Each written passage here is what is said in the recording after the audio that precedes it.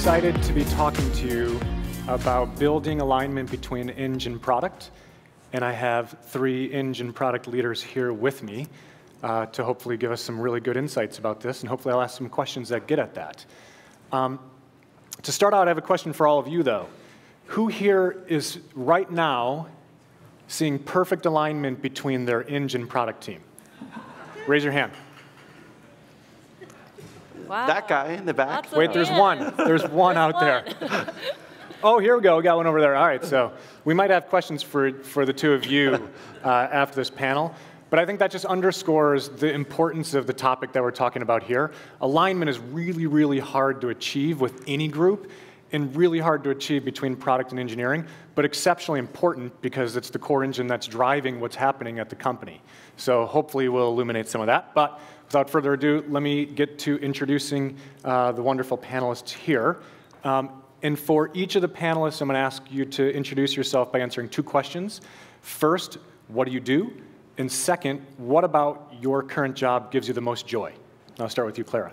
All right. Hey, everybody. My name is Clara Liang. I'm currently a general manager at Airbnb, looking after our luxury travel business, as well as professional hosting, so property managers, real estate, hotels. What does a general manager do? I look holistically at the health of a business, how it's growing, the technology product itself, sales, marketing, and really how it's performing. What gives me the most joy is actually talking to our users. I'm a designer by training, so getting out, talking to our hosts, talking to our guests, what is their actual experience with our product, which is a physical, in-the-world experience of visiting a home. I learn something new every time, and it's a constant reminder. It's not what I think, it's actually what they're experiencing that matters. Love it. Josh. Cool. So I'm the VP of Product at Robinhood. I oversee our product management, our research, our design, our content, and our marketing teams. And we're trying to democratize our financial system. And so we're trying to really understand people, their relationship with money, and how we can help them and build tools that help them build a better relationship with money over their careers, and over their lives. The thing that brings me the most joy is talking to customers. And it's really for 2 things. One is when you hear their stories and the way that the product has already impacted their lives, that just brings such joy to the team and knows we're on a good mission and so much more we can do. But even better is when you're talking to them and they start talking about their problems and it sparks all these ideas of the products you could go build. That's what brings me joy and keeps me doing this job. Madhura. Hi, everyone. I'm Madhura Dudhgaonkar. Right now, I lead a couple of machine learning product pillars at Workday. And what I do, I love bringing product and organizations from 0 to scale. I've done it multiple times during my career, and I get a lot of joy out of it. And the biggest joy-drawing factor for me has been taking on the hardest challenges that the company is facing, jumping into the unknown, and finding a way to success with a team. That has been the thing that has given me the most joy. Awesome. Thank you all. So let's dive right into it. First, I want to define a few terms just really quickly. The first one I want to get at is what is the role of product management? And Clara, I want to start with you. This is a great question because I'm pretty confident every product management role in every single company is just slightly different. And even within a company, it can be slightly different. I guess I would say at the highest level, the role of a product manager is to help a team in creating great products that your end users love. There's a lot of tasks that you have to do behind that, setting the right goals, making sure your team is aware of the process of how you're going to create the right roadmap and the right strategy of where you're going. In many ways, your product is the process of how your team works together, as much as it is the end bits you ship. But I'd say overall, it's about the creation of great products that your end users love. Awesome. Makes sense. Josh or Madhura, anything you'd add? I think that's great. Yeah, customer value is the biggest thing. I agree. And I think it's about shipping. Like, it's great to talk about it, but if you don't ship those products and the product manager's not helping that happen, you're not actually delivering that value to customers. Great. Madhura, what are the responsibilities of engineering? The most important one that I've seen some engineers forget, so I'm going to call it out, is your shipping value that your product management, whoever is playing that role, wants you to ship in the most cost-effective manner and with the fastest time to market. So that is the primary responsibility of engineering, as far as I'm concerned. OK. That makes sense. So Josh, given that, we know what product does, we know what engineering does, how do you decide what to build? How does a company decide what to build? So the first thing is great ideas come from anywhere, but I like to think about the prioritization really being your customers and your mission. If you know that your mission, for us is to democratize finance for everybody, we always kind of bring back all the great ideas and put them in a rubric. Will this actually help us achieve our mission better and be a sustainable business in order to keep achieving that mission more and more in the world? But then we just talk to customers and we find out what their biggest pain points are and what their problems are. Sometimes they're problems with our current product and things that we just need to improve. We're a heavily regulated business. Sometimes it's problems that are alerted to us by things that are going on in the industry and places where we need to actually shore up. Sometimes there are things that our engineers tell us are problems that, like, our servers are going to blow up if we don't reduce this technical debt right now. So we bring all of these things together, and then we try to create the list that's going to move our business the most forward to deliver the most value to customers. What's really nice within our company is we talk to so many customers through our research that we don't sit there and go, I think, you think, what should we do? Well, I think this is the best idea. We say, what do our customers think? And if you haven't talked to customers and have real validation for why that idea is going to work, we don't just try to A/B test every idea and see what might actually click with our customers. We try to really get to know that first. Clara, Madhura, anything you would add on that? I think I'd add that having a North Star and actually knowing what we're all building toward is one of the most fundamental things. So we always start with a vision and a strategy of where we're trying to go over a 2 to 3 year horizon. These are things that are crazy bold bets. It's imagining a world that is much different and better than the one you're starting in. But I think charting a North Star and then being flexible on the paths you might take to get there actually help the team be a little more creative in the brainstorming. I think then as you're looking at your roadmap, and this depends on the life cycle of your business, and are you a 0 to 1 part of the business? Are you a 100 to 1,000 part of the business? You take bets that are short-term horizon, mid-term horizon, and long-term horizon, but all of them should ladder up in service of that North Star. If you're disagreeing whether you're driving to New York or Seattle, then your roadmap ends up being all over the place. But if you guys say, we're aligned that we're going on a road trip, we're going to New York, and then what you're really looking at are the details all along the way, it makes it much easier for teams to focus on the sets of things that will help you get to New York. I want to add one more thing, the North Star, and this activity I've seen people forget to do, and it gets them in trouble, is not only having a sense of the North Star, what are you after, but very clearly defining, when you get there, what will success look like? You have to upfront align on defining, oh, this is what success will look like. For example, when last year we set our North Star for this year, one of the ways we decided we were going to say objectively whether we are at our North Star or not was, we wanted at least one customer that is used the product, validated the value, and the signal that we were looking for is they've actually signed up to speak at our user conference in front of all the rest of the customers. So it doesn't matter how you define it, but defining what does success look like very clearly so everybody's on the same page around how would we know whether we reached our North Star. So that's one activity I would definitely say don't forget to do. I think that's great. Madhura, I'm going to keep the spotlight on you for a little bit longer. What's the role of an engineer in developing the product roadmap? One of the areas that engineers have to play an active role, you can't stay on the sidelines and just look to products saying, oh, tell me what to build and I'll build it. And to Josh's point earlier, ideas can come from everywhere, even though the decision makers might be product manager. When it comes to technologists, we are the only ones who can potentially help the product managers think beyond what they think is possible. So if you look at the cutting-edge technologies like machine learning, blockchain, right, and whatever else comes along, we are in a unique position to actually shape how much more delightful the product can be. So let me give an example. So Gmail. How many of you were delighted when Gmail started finishing our sentences? I bet you there was a technologist in the conversations who said, hey, what if? And how many of you just were completely pleasantly surprised, I was at least, when somebody didn't respond to a question you sent in Gmail, and Gmail said, hey, do you want to follow up? Isn't that amazing? And those things won't happen if the technologies don't play an active role in shaping this, what can we do with the product that's delightful and that just blows users' minds.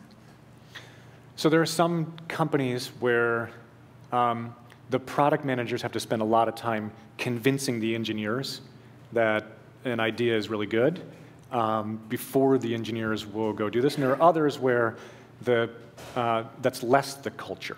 What is the right culture? I'll just throw this out to everyone. What is the right culture to build between product and eng? Is it right, in the way that Google operates, for instance, where you have to pitch your ideas to engineers, and the engineers have to get excited about it, then they go build it, or in others where engineers aren't given that much autonomy to sort of pick and choose what they want to go do? How would you guys, if you were starting from scratch, set up a product and engineering team to really operate well? One of the things that I've liked to do is to bring the people who are going to do all the building into the same room, bring them the same research, the same creative thinking that might have happened in engineering or in design or with product people having conversations, and put all the ideas basically on the table or like on a bunch of whiteboards. And then I ask the room themselves to vote what they want to go work on. I'm assuming that we've hired really smart people who really care about the mission, the North Star, understand where we're going, and that collectively, with the right inputs, you need the research, you need some of the creative thinking, you then can kind of, I like a little bit of a consensus vote of the team to kind of go, hey, this is what we think will be the most important thing or set of things that will get us there. And then I open it up to debate, because not everybody votes the same, and people kind of make their arguments, listen to each other, kind of really hash through what might work. Somebody might say it's easier or harder. A technologist might say, hey, you don't understand that problem. We could just knock that out really easily. And then I let people re-vote. And then, that actually, I've found that produces a pretty good roadmap, and it's not pure consensus. Leadership still can actually take a pretty guiding hand to that if it doesn't totally land right. But I found that when you hire smart people and trust them to all get aligned on the same mission and have these kind of debates, you end up with something that everybody's much more bought into than when it's just delivered and said, go build this. I couldn't agree more with that. I think that teams can operate in a lopsided manner for some period of time. But it goes back to actually that North Star and the success metrics and being aligned on that. If you know who your user is, you know where you're going, you know what the company's mission is, and you know what success looks like, then the debates and the brainstorms should actually come from all places in service of those outcomes. Where I think some of it gets dangerous is when, well, I'm interested in working on this technology, and I think it's incumbent on you to describe how working on that technology serves that North Star or those success metrics in your users. You can make that pitch. That's a story and a influence skill that you should be able to flex, and that's how you get your ideas on the roadmap as well. But it has to be more than just, I think this is interesting. You have to tie it back to, I think, what you're trying to do, and one of the ways you facilitate that is actually put everyone in the room. Ideas get thrown on the board, and you can actually help people flesh that out. Actually, what you said about autocomplete, that's really interesting. Say a little bit more about that. Where does that come from? And you can ask each other questions where you either say, yes, we've refined this idea and we believe in it, or let's keep that in the hopper for now, and let's keep working on it until it becomes something we can tie to our end success metrics. I think really, really great product roadmaps end up being created. We call it a U-shaped planning cycle. There is company level or team level context and priorities that we need to be cascading through to every person in the organization. You have to know what our challenges are, what our objectives are, et cetera. And then you make sure that information is shared, but then the creation, the creativity, the roadmap ideas are sourced bottom up, and then you make trade-offs across every level as you're sending it back up through the organization. That way everyone gets a chance to participate, but it's within a context that is shared and everyone has that same body of research or data to start with. I think that helps to create a pretty free-flowing set of information, but still ends you in the right North Star. Yeah. One additional thing I would say is, at least we have seen really great results with it, is As companies get larger, the product roadmaps and the box within which you ask people to think kind of constrains innovation on what might be beyond that if you don't give people that box. So one of the things we did as Workday got larger is we actually created a separate team which doesn't have any specific product charter. We're just calling it Workday Next. So there is no box, there is no guidance to them, which is mainly engineers and some really strong product managers. And they're aware of the overall context to what Clara and Josh were saying of what is Workday's business about, which areas we play within, but they're allowed to go outside of that box and boundaries and experiment with things. And we haven't announced this yet, but later this year, something amazing came out of that team. And the assumption over there is most of the stuff they're going to try is going to fail. But we are all OK with it. We've made that investment knowing this is our factory where they can go wherever they want. Nobody's going to stop them or ask them to build within a box. And that generally helps you not be one of those companies as you are becoming bigger and larger, which just forgets innovator's dilemma. So it tries to avoid the problems that that particular book describes. So it's working really well for us, I would say.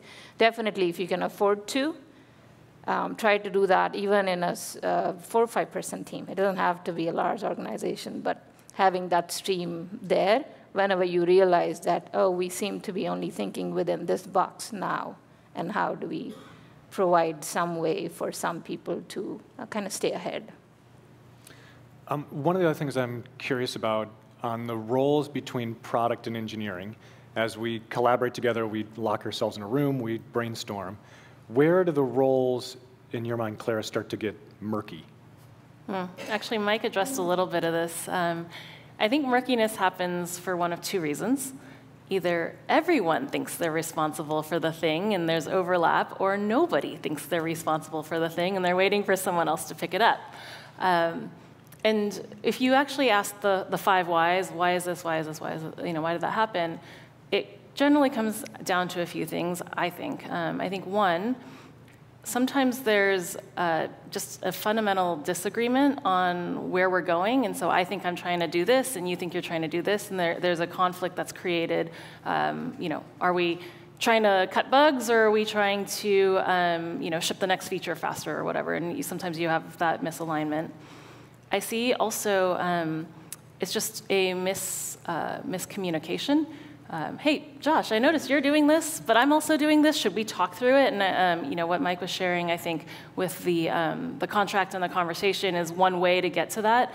But there's just nothing more powerful than grabbing someone saying, am I crazy, or did we both try to do this? And you're like, yeah, I don't need to do that. You want it? All right, you got it.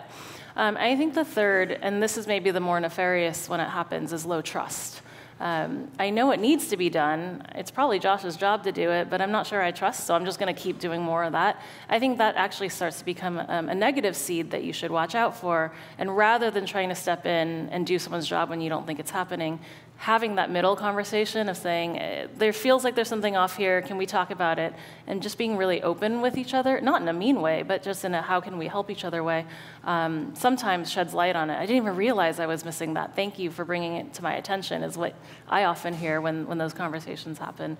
But overall, I think it's because people either all think they own it or nobody thinks they own it. I don't know what you guys think. Yeah, no, that makes sense.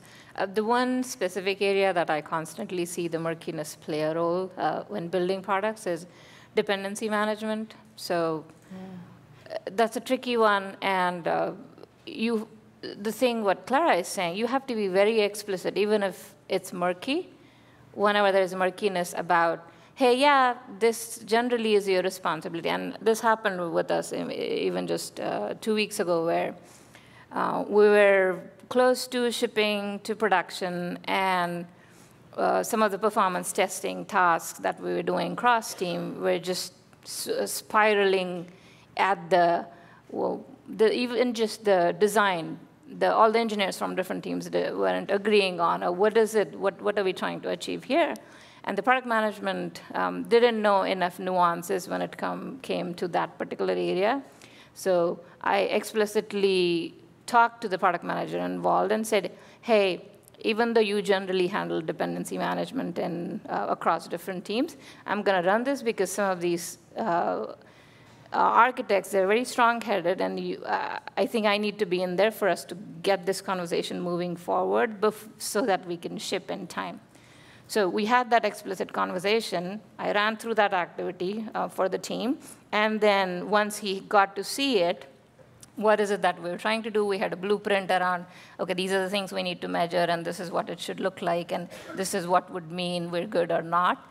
Then the next performance testing for other customers, I asked him to take it back over where, OK, you can run through this. So regardless of which areas you get murky, being very explicit about who should be doing this at this point, doesn't matter whose responsibility it is, that conversation has to happen so it doesn't get out of control and doesn't just simmer under the surface. One of the things that, on this topic, that we introduced at Coursera that I found helpful, it's the exact same topic, it's just we introduced the framework of an owner and a stakeholder. And especially as we started to scale beyond product and engineering to include sales team, biz dev, et cetera, there were many more stakeholders. Some of them thought they were owners, and there were multiple owners, or it was all stakeholders and no one knew who was the owner. So just by the simple fact of saying this person is the owner, the rest of everyone is a stakeholder, it like clarified a tremendous amount and allowed teams to unblock themselves that we found very useful. It's the same exact concept that everyone's talked about. OK, we have reached the 5-minute mark, which means we're at the time of the panel where we're going to play a game. And this game is going to be called Underrated versus Overrated. And it's as simple as the title suggests. I'm going to ask the panelists a series of questions, and they're going to tell me whether or not they think a certain topic is overrated or underrated, with a very simple one-sentence explanation about why they think that's the case. So hopefully it's a little bit of fun. We'll hopefully move a little quickly. And we're going to start with Clara. And the first one, overrated versus underrated, stand-ups. Underrated, deeply underrated. There's nothing that replaces even a 5-minute quick check-in. What's the state of things, especially if you're in a war room mode or shipping mode. Quick alignment, highlights, blockers, things I need you for, sets the entire day, week, month for success. Strong endorsement. Josh? Underrated, same reasons, but also stand-ups work great even if you're not physically in the same space but are doing it over Slack or in other remote ways. Everybody focusing for 5 minutes on what everybody else is doing and just having that moment creates so much more clarity. Underrated. I'll say the same. And the main thing I think it's underrated is because people just don't do it right. It ends up being a status update. So the panel has spoken. Stand-ups, underrated. Josh, detailed specs, underrated, overrated? Overrated. I think that you often spend so much time writing this giant document that gets out of date 2 weeks into a project. I think it's much clearer to have a clear mission, a clear North Star, and as much of the information as you can, but it's got to be something that evolves over time as you learn more. Madhura, let's go to you next on that one. Detailed spec, what used to be the long documents are overrated.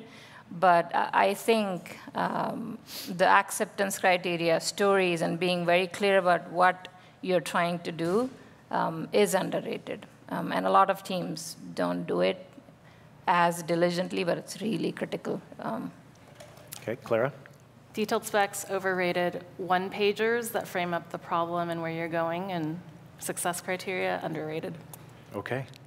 Meeting notes. Let's start with Madhura. Meeting notes.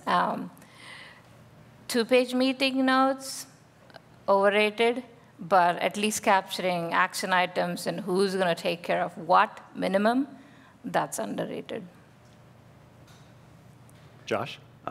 Meeting notes are underrated. The amount of time you spend after a meeting to actually collect what was said, get it documented. If you need to update these other documents that are works in process, doing that after the meeting. I often sometimes spend as much time after the meeting as I had spent in the meeting recalibrating everything, because it's that important to have everybody on the same page.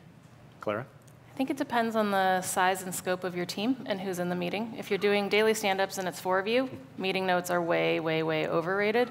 I think that if you have a distributed team, people are traveling, not always able to attend, and there's complex stakeholders, then it's underrated, because actions and follow through, and it allows people to actually stay in touch even when they're not in the same time zone. Stay here. Product managers. Oh, man. Really good product managers should be 10Xers of a team, and if you don't feel like they are 10Xers of a team, then they're highly overrated. But really great product managers generally tend to be underrated, but they should be 10Xers of 100Xers. Qualification, and you get underrated with that qualification. Josh? She said it perfectly. The great product managers make a team so much better. They're always underrated on how much better a team can get. There aren't that many of them, and all the ones who try to be them and try to take control and say, I'm the CEO and get out of my way, so overrated, like get them off your team. Madhura? Product management role is underrated. I mean, I know small teams can't afford to have dedicated product managers, but that role is so critical and can make the difference between success or disaster. Madhura, tech debt. Tech debt. Overrated, underrated? It's overrated if you haven't found product market fit. Don't bother. If it's underrated, if you have customers and you're hyper growing, then that's underrated. There's good debt and bad debt in life, just like in technology. You got to be really conscious of when you're taking a loan and mortgaging your future, and sometimes to find product market fit or to get something to customers that you need to fight a competitive threat, you take on the debt, you know you're going to have to pay it off later. Tech debt where you're just being sloppy, like it's, you should always avoid that. What they said. All right. Last question for each of you, and we'll close out here. Madhura, let's start with you. On what's the best piece of career or life advice you've gotten? Why did you have to start with me? I told you I couldn't remember. Okay, I'm going to make it up. No, so the best one, career or life, I guess this is something that runs in the back of my mind, is not saying no to new experiences, however uncomfortable it makes you. More uncomfortable it makes you, do it. That's probably the thing that runs as a theme in my life, both career and otherwise. Best one for me is something my wife said to me when I was doing different job interviews or trying to figure out what I want to do. She said, stop taking calls and start making calls. And instead of just take the opportunities that come into you, that sort of look like they're there, that seem easy, find the ones you really want to go do, go out and make the calls to make those happen. That's good. Well, I was going to say what Madhura said, which is actually if the job doesn't scare the living daylights out of you, don't take it, because you're not going to learn enough or grow enough. But since she already said that, I think what I would add is bring your authentic self to work. And that is going to be the foundation of trust. Be real, be honest, be vulnerable, be excited, and use that to really build a trusting foundation with who you work with. And with that, we are done. Please join me in thanking our panelists.